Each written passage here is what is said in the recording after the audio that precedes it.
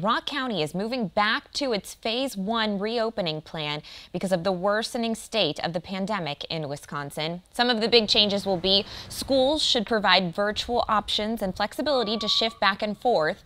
Libraries, places of worship, offices, restaurants, bars, shops, gyms, and places of amusement have to be capped at 25%.